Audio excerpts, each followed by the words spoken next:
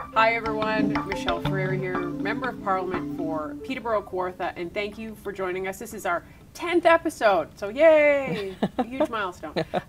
People Before Politics. So for those of you who've been following along, this series was really intended to connect with people, to learn about individual stories, what happened to people who are now in politics to shape their political beliefs and who they are today. And it's also to give people the human side, right? In a world of social media, in a world where it's very easy to attack and to assume, it is really important that we learn who people are. Because once we have a connection, we're like, okay, I can understand your perspective. And understanding everybody's kind of side allows us to have more democracy, really, because we're able to listen better. So that's really the premise behind People Before Politics. If you're watching this, I would really ask you, if you're watching this on Facebook, to share it. In the last little bit, we've seen the algorithm change yet again, and we're seeing that they're actually muting some of political posts. So we would ask for your organic help to share this post. It really helps us in getting more information out and engaging with people and educating people. So we would appreciate that, and thank you very much for doing that.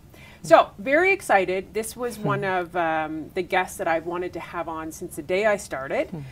Senator Denise Batters, and her resume and bio, I have to tell you, Emily from my office wrote in brackets, I just want to say it was really hard to shorten this bio because she's done so much and it's all so great. And it's no lie, like it is pages long of your accomplishments.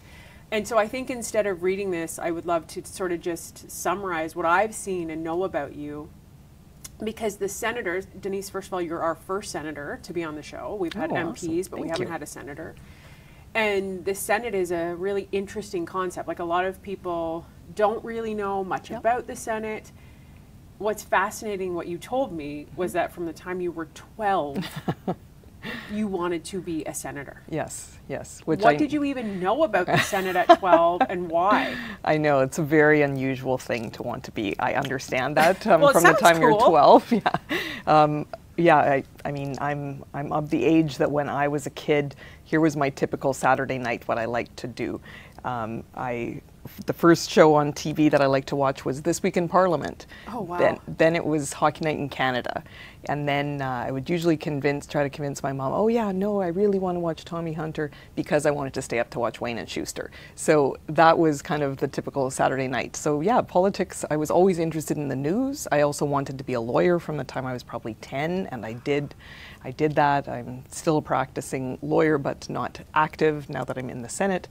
Yeah, so it was something I found that the Senate would probably be the best combination of law and politics. And I was always interested in the news, always interested in politics. I know my dad said one time that from the time I was a little kid, like, I would read the newspaper cover to cover and just always interested in current events. I'm from Saskatchewan, so you know, it was interesting that at the time I was a little kid, Pierre Trudeau was the Prime Minister, and my dad was a farm equipment dealer. We lived in Regina, where I'm a city kid, but agriculture was obviously important to my province and to my family, and so I knew from the time I was very young that I was a conservative, and I did not like the Trudeaus. And so isn't it interesting now that now we have his son as Prime Minister, which even my very meek and mild aunt told me a couple of years ago, you know, you have to get rid of him. Like, he's even worse than his dad. And I was just shocked that she would have said something like that. But I remember a very early family trip. My favorite hockey team is the New York Islanders, which were winning Stanley Cups when I was a kid. And so the very first time I got to, we took a road trip to Winnipeg to watch the New York Islanders play live. I thought it was maybe the best day I had ever had in my life, because we were driving to Winnipeg. It was leap year day, 1984, and I remember that day because as we were driving to Winnipeg, going to watch my very favorite team play for the first time live, they announced over the radio that Pierre Trudeau had taken his walk in the snow and he was quitting as Prime Minister. And I said, this is the best day that could possibly exist. How old were you? I was 13. Oh my God. I think that's fascinating too. And I know, like, Saskatchewan is the only caucus that is all conservative. Yes. Like, it is a very blue. Yes. Very blue 14 province. out of 14 conservative so MPs. Yes. That's not shocking to hear. To hear that system. So as a senator, what do you do? Like if you were to put it in layman's terms for people at home versus MPs. Right. Because a lot of people don't know this. I can't go in to the Senate. Yeah, you can always sit at the back, and there's a bar actually Yes. that they have that separates you from, and that's a historical thing, right? And you can't go in. No, I can go. Oh, yes. you can come into yes, us, but we can't go in there. It's like we're the upper house or whatever historically, Right. so we can go. And in fact, you know, President Biden will be here on Friday, Yep. and this is when senators sit when somebody addresses Parliament, like I was there for President Zelensky to do the video address in February, and senators actually sit in the middle of the floor of the House of Commons, so we're able to go there. But MPs, so if you were to come to watch a throne speech or something like that, I did. you can come, but you have to sit I at the stood back, at the very behind back. the bar. Yeah. It's a historical thing, It was just pretty neat, based actually. on Westminster parliamentary tradition, and it's because the House of Commons, right? That's the common, representing the common people, and historically the Senate was representing, you know, the landowners and that sort of thing. It's evolved since then. Now it's more of representing regions, disadvantaged groups, you know, those types of things, minority groups. But also, I would say the most important part that the Senate plays is as the chamber of sober second thought. You often hear that. And that's because at every piece of legislation that passes Parliament, there's two houses of Parliament, the House of Commons and the Senate. And it has to pass both of those in the exact same format in order to be a law. So after, it's generally the practice that the House of Commons considers a bill first, goes through all the stages there, eventually passes or gets amended or things like that, then comes to the Senate, and then we do usually a more intensive review of a bill, because we have a longer term view. We are appointed at the system that exists right now. Many of us would like to see a change, but that is the system that exists, is that senators are appointed by the Prime Minister, not elected. So we have a longer term view. We're generally there longer than MPs, may have a particular interest or expertise in certain areas. So usually our committees study bills for longer, we debate them generally longer and with more hours, and put in kind of the intensive work to make sure that a bill is as good as it can be, or at least very important concerns are drawn to the attention of the public before a bill is passed. And I don't want to get too far down the weeds of a civics class for everybody, but it is interesting because I think what I really want to talk to Denise about today is mental health, and we're going to get to that. But before we do, because she has a very powerful story of her former husband, well, he's your husband. I guess that's a tough one to Late say, husband. right? Your Yeah. late husband. Yeah. But the Senate still has quite a bit of controversy around it, because when you were elected, this is what you were saying to me. Yeah. You were, or sorry, you weren't elected, you're appointed. Right. Appointed by former Prime Minister Stephen Harper. Yes. 2013, and like 2 weeks after you were elected, that was when all of the things about the Senate became. Right. The Senate expense scandal happened, Yes. like kind of broke wide open 2 weeks after I got there. And so, you know, I say that I had your 12-year-old self's decision. well, I had kind of 2 days of peace of being actually sitting in the Senate, and then the third day, one of my former colleagues, you know, was getting arrested. I was getting ready, watching him get arrested on TV. So yeah, that was quite the thing, and that lasted for a while. But you know, but reaffirmed my desire to be there, and also to let people know that there was a lot of good that was happening there, despite the bad things that everyone was seeing on the press. And also, I've kind of trying to take it upon myself occasionally to make sure that people understand more about the Senate and what we can do and the important role that we can have. And I mean, a really important part of our role is sticking up for our regions. And so I always view that as a really important thing for me, as well as, you know, getting into the mental health aspect too. It gives us a national platform to be able to speak to people and also really do some good work on some really key important issues of national importance. Yeah, it's these interviews, the unintended consequences, they kind of reinvigorate me, because it's very much a peaks and valleys job. Yeah.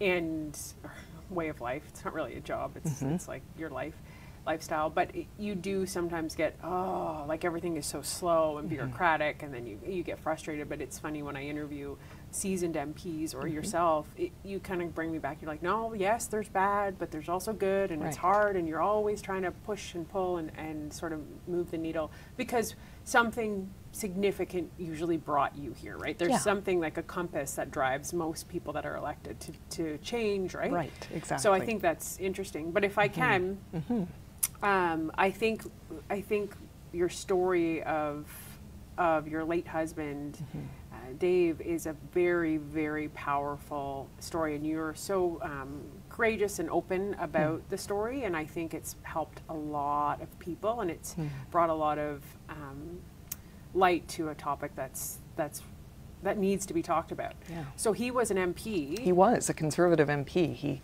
first got elected in 2004, and he always referred to it as a calling because he wanted also to be an MP or an MLA from the time he was You two were a two kid. peas in a pod. I know, we were. And Yeah. then we actually met crossing the street at a political convention when I was 19 and he was 20. So sort of destined that we would meet, and then started seriously dating and ended up married. And yeah, when Dave first started to run, it was right when the parties, the Alliance and the Progressive Conservative Party were merging, and Dave decided to run. And a big part that drove him to run then was actually I was a lawyer at the time, and my legal assistant was murdered by her ex-husband. And Dave wanted to do something to make that system better. And this guy got out on bail, which is a huge topic now and still hasn't been rectified at all, even despite the fact that he had seriously assaulted this woman and then threatened to kill her, and then did kill her when he got out on bail, and shouldn't have probably ever been let out on bail, but the judge didn't know the facts of the case, so Dave actually brought a private member's bill forward, and right before he had to retire because of his significant mental health issues in 2008, his bill he had just debated it at second reading. That was the last speech that he ever gave in Parliament, was about that. And then his colleagues, as you know, often after someone's second reading speech, then the colleagues would give their speeches as well. And it was really touching, actually, because they were almost sort of tributes to Dave and the work that he had done. And it had widespread support, this bill. So it's something that, that topic still needs to be addressed. But, that was what drove Dave to run for MP at that time. And he just really felt like he wanted to make a difference. He was a pharmaceutical rep. He had a very good job. But he always wanted to be an MP at some point in his life. That seemed like an excellent time. The parties were merging. He had this significant personal issue that he wanted to pursue. And he was a member of Parliament. He won in 2004, won again in 2006 by a considerably larger margin, and then unfortunately started to struggle with some serious anxiety and depression issues, really only about in the last year and a half of his life. And then there was an election in the fall of 2008, and one of the most difficult decisions he had to make, that was when he was really struggling, and he had to decide at the time of that election that he wanted to try to regain his health, so he decided not to run again, and called Prime Minister Harper and told him that he, thought that was the best for him and his family. And so but he was very, you say that I was courageous. Dave started it because when he decided not to run again, he put out a press release saying why he was not running again. And like what year was that? That was 2008. That's a huge, it was huge deal. 2 years before the first Bell Let's Talk Day. So nobody was talking about mental health then. And this was someone who was currently suffering with mental health issues and was a current MP. So, at the time there were some people who had come out, said, oh yeah, 10 years ago I struggled with this, but I'm all good now. Dave was currently struggling, and he put out a press release to say that he was struggling with this. And I have people that still to this day come up to me and tell me that because he put out that press release, that's why they decided to get help. And so that was huge. So Dave's story, he did die by suicide, Yes, which is a year awful. later. Yeah. Was he ill? Like, what led up to recognizing those signs? Had he always struggled? He probably had a very low level of anxiety always, all his life. He was a high achiever, a perfectionist, but the lifestyle of an MP is a difficult one, and It was something that, you know, we live in Saskatchewan. It's on a good day, it's a 6-hour sort of flight situation, because never anything direct, and you know, changing time zones twice a week. And with the first election he won by 124 votes. Oh, that's a tight one. Yeah, extremely tight, and it was minority governments for the entire time that he was an MP. They were always getting geared up for an election. It was very stressful. He was someone that did not want to fail once having succeeded. So he won by significant margin the second time, 3,500 votes, and probably in 2008, had he chosen to run again, he probably would have won by 10,000 votes. But so he was a very popular MP, did a great job. He was very concerned about his constituents, and that was part of the reason that he decided to be honest about why he wasn't going to run again. Not only did he think that it could help people, but he thought that his constituents deserved to know why he wasn't going to run again. So he was just a very conscientious person, did a great job as MP, was very outgoing person. He was the kind of person, and I think it illustrates why it's important to talk about mental health issues, and that it is a health issue.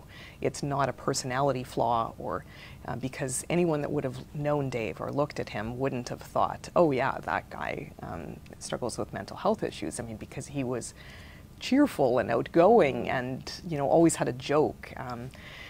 He was kind of, you know, the team spirit guy in caucus, apparently, and yet despite that, he struggled with mental health issues. So that shows you that it is not a personality issue or something like that, someone who is always down in the dumps or whatever.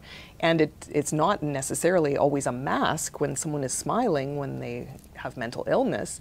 It could just be the fact that they have this health issue, and happy, outgoing people have it too. It's funny, you know, I'm thinking about this, and I probably should have said this at the beginning, if there is a trigger warning or something for people, because listening or talking about suicide is not easy for anyone or for many people, and it's a struggle if you've recently lost somebody. But I remember, you know, in my travels of hearing it described as suicide as a disease, because it's a disease of the brain. Like, I liked that example, because people would say to me, what a selfish thing to do. I've heard that, and we still need to pull back that stigma, because it's not a conscious, rational choice. Right. Imagine being so in ill. That state. Right, exactly. And I think we still need to have that conversation for people to understand. And I liked that way of describing. It's a virus in your brain. Yeah. And so, you know, if something is telling you that, that's not okay, and you need to call for help, which is a great segue to what you've been able to accomplish here in terms of what you've advocated for help. So you want to talk about that? Right, absolutely. And I just was thinking as you were speaking about that too, when Dave died by suicide, I decided to be open about that and to put out a press release saying that. And then at Dave's funeral, Prime Minister Harper actually came to Dave's funeral and gave a speech about depression and suicide. And that was the first time I think any national leader worldwide had talked about something like that so openly. But he also talked about Dave, because sometimes when people struggle with mental illness, they die by suicide, their entire life becomes just consumed by their death. That's right. And Stephen Harper didn't want Dave to be remembered like that. He talked about what a great colleague he was, their life great friend. Always be bigger than their death. Absolutely. Yeah, for sure. Yeah. And Stephen Harper, in this speech, which I later heard, you know, I had psychology professors coming up to me and telling me that they actually used Stephen Harper's speech in their classes to show their classes how, you know, important it was to speak so openly about it. But he had a great line in there, and I may not quote it correctly, but it's something like, Dave's death kind of illustrated to him that suicide cares not how much you have to live for. Because, you know, we had a very happy life, right? We had, you know, he had a successful career, you know, good family, things like that. But he was ill. And and I think a lot of times people who are struggling, they're not trying to be selfish. They feel like they're a burden to everyone. And this is how they go into a bit of a tunnel vision where they think that everyone would be better off without them.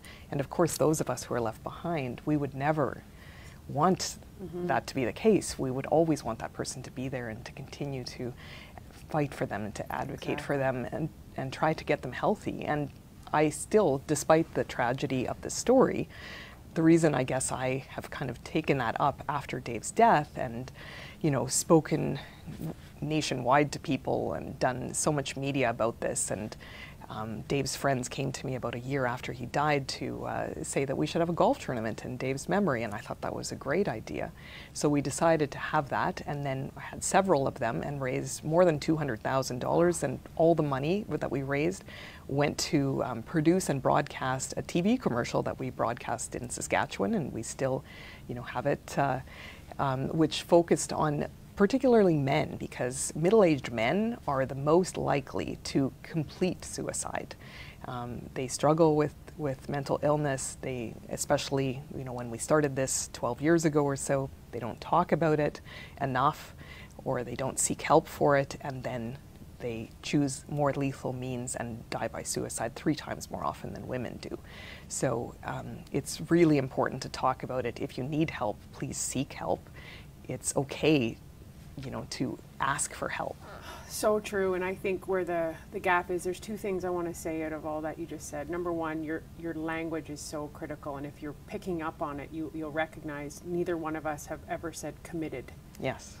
It's died by suicide, and it is a very small language, but it matters greatly, because committed implies, and this is where your legal background comes in, it was illegal. Right. You were a criminal. Right. And so we really have to be mindful, and also use the word completed. These are little tiny language changes that change how we frame and think about the disease of suicide. And so I think that those are really key things. The second thing I think is talking about it. The people you cannot help in terms of prevention from suicide are those that you do not know are thinking about it. Right. So by not talking about it or asking, which is a really hard conversation for people, and you may not be the right person, but finding someone. Which takes me to my third point of we can sit and tell everybody to go seek help, but the problem so desperately in our country right now is that the access to help is weightless, where people actually are dying. Exactly. Yeah. So how do we fix that, Yeah. Senator? And that's the thing that I've been continually trying to advocate for. Not only do I advocate for more people talking about it, but I've been consistent in, you know, advocating that we need more help across the country. And you know, when Stephen Harper was the Prime Minister,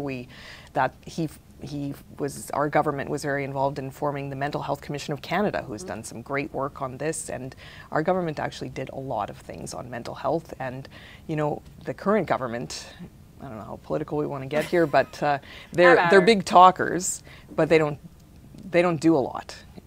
You know, in the last election, they promised Canada mental health transfer of $4.5 billion over 5 years. Well, I asked Chrystia Freeland, the finance minister, about it last fall. I said, you're already $875 million behind, because they actually had it costed out year by year how much they were going to spend, and now they're $1.5 billion behind. So we'll see if it's in her budget next week, but where's the money been? And, you know, they like to talk about these things. I mean, our colleague Todd Doherty and many of us were very involved in pushing for the 3-digit suicide prevention hotline. And it took them so long, like more than 2 years, I think it was, or something like that. No, by the end of this year it's supposed to be. So we will continue to push, but yes, as far as the healthcare system in general and how it treats mental health, there's many good things that are happening in pockets across the country. I was very involved prior to going to the Senate to help our Conservative colleague Harold Albrecht pass a Suicide Prevention Framework Act. That's supposed to be very operational and helping across the country. The Liberals have really done almost nothing with it. It makes me quite furious, but at the same time, there are many different things that need to be done, but we need to continue to make sure that they are done. And believe me, I've seen the significant gaps that we've had in our mental health care system firsthand.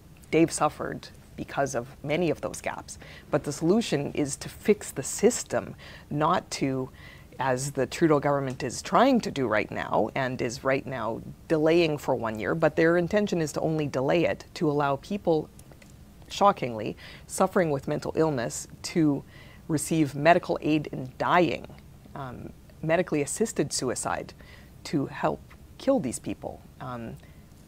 It's it's something that I just can't even fathom, because these are people that need help and treatment and are promised that we will never give up on them because they've given up on themselves too often. That's right. It's really well said.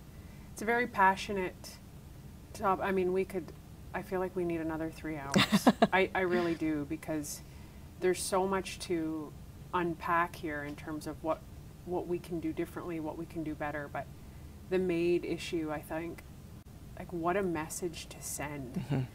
One thing that I would love to leave people with, Denise, if you're comfortable with, is the impact on the family and the friends of the person struggling. I feel like that's a really missing component when we look at access to care as well. There's treatment and recovery, and I look at it very much similar to addiction in a lot of ways. It is. Because you can help the person struggling with the addiction and help them, but if the people around them also don't know what language or triggers or tools or how to best support them and support themselves, because the toll this took on you. Absolutely, yes. And does, and I mean, that's why I say I sometimes feel so guilty when you have to continue to hang on to this torch. That's a big burden. It's a big burden that you lost him, and then now you have to keep reliving it every time. That's what I always say about, when we talk about truth and reconciliation, we expect these people who've been through so much to keep resharing their story, and it's like we've got to help. But how do we help the family and friends? If somebody's out there, what did you need? Well, I had a great family and friends that supported me, and including my political family, including Dave's colleagues in the Conservative caucus were always so great, both before I came to the Senate and since then. I have many good friends that I've had for many years. I mean, Dave and Andrew Scheer and Pierre Poilievre were all in the same caucus, elected together in 2004. And so I was fortunate to have wonderful people like that who helped me and supported me through it. But yes, it takes a big toll on the family members and close friends of these people, because you're doing everything you can to be kind of head cheerleader, right, for a long time, to just convince that person that, no, we'll try this, this will work, we'll try this, and to keep their spirits up and to keep some hope alive for them. It's very difficult, and it's also very difficult for a caregiver to take care of an ill person. And so you have to take time for yourself to just try to take care of yourself as best you can, because it's difficult to stay healthy yourself. So yeah, that's very important. But I wanted to say too about the addiction issue. Yeah, Dave also had to overcome a significant drug dependency on prescription medication, benzodiazepines. So addiction and mental illness are very tied together. They're like cousins. And I think it's important that when people are dealing with these issues, that they're recognizing the close ties that exist there, and often people are self-medicating with prescriptions or alcohol or behaviors or things like that. So that's often a really important part of it, and that's why it's important. Maybe medication only isn't the answer. Maybe people need counseling, but just reach out to your family and friends and to medical professionals who can help you. People want to help. But it's really important, I guess, if I can leave people with one message about this whole. The Liberal government right now has put off for 1 year assisted suicide for mental illness. Please let your Liberal members of Parliament know that the Liberal government should back down entirely on this. The science is not there. Mental illness is not irremediable. It is treatable. And I say this even though my situation with my husband ended in tragedy, but I don't want other people's to end up in tragedy. And there is help out there for people. It may take a lot of time, but hopefully we can help as many people as we can. Well said. Great way to end it. And I think the one thing I would point out about what I see that you do is you share. And I think that's very powerful. Not all people are capable, or they're not all people have that ability to communicate their feelings and to own them or to share them. Some people just, they can't get it from here to here. Yeah. But I think that's very helpful when you open up to people. You said it really well. Most people, human nature is they actually want to help, So, and even if, I think people are really always worried they're going to say the wrong thing, or because it's awkward and, oh my gosh, what if and I think you know, you being so open and candid makes it so much easier. So I think, you know, give yourself credit in that regard too. Oh, well, thank you so much, and thank you for having, you know, me on this show to talk about this. Admired you for a long time. I was so happy when you won that election, and really pleased to serve with you in this caucus, and you bring in a very important perspective, and with all your hard work on these important topics. And yeah, let's keep talking about this. Let's absolutely. keep doing it. If you want to follow Senator Batters, she also shares great fashion as well. One of on her, Instagram. One of her healthy coping mechanisms, I would say, are her love of shoes. And man, she never disappoints. Every Wednesday when we have caucus, what shoes does she have on? And it's a great little balance in a world of so much heaviness to see that you always look so great and so well. Thank you. Together. I'm new to Instagram, but yeah, I have my Facebook, Senator Denise Batters, and Twitter at Denise Batters, and also on Instagram. So yeah. So she's a powerhouse. She has accomplished so much, and her bio is pages long. But I think your fierceness in bringing an awareness to a subject that literally impacts every single person, Absolutely. without a doubt. Yep. It is a universal issue. It is mental health. So Denise Batters, thank you so much for your work. Thank you for being here. Thank you guys so much for watching this episode of People Before Politics. Make sure you like, comment, share. You can find this on any platform where you can listen or watch. Thanks for tuning in, and we'll see you next time.